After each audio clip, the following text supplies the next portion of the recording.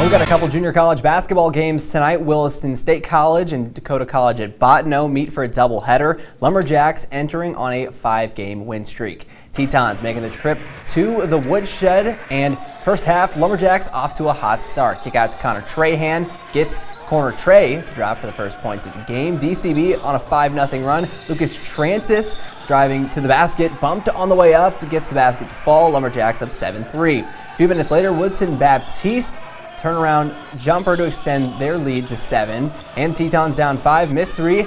Abido gets the rebound and goes up strong for the putback. Williston is putting up a fight, but the Lumberjacks get the win 83-60. Same matchup on the women's side. Tetons and Lady Jacks riding a 2-game win streak. Which one will make it 3 straight? And second quarter, Williston State with an 8-point lead off a steal. Emily Kurkowski drives, gets the layup to fall. Tetons up 30-20. And Lady Jacks continuing to fight, feet under the net. JC Hall absorbs the contact, gets the basket. DCB down 10. After halftime, third quarter, Tetons coming out strong on a 5-0 run. Irene De La Fuente says, why not let it fly on the deep 2? But this one was all Tetons. They get the win on the road, 69-50. Both DCB teams back in action Sunday afternoon.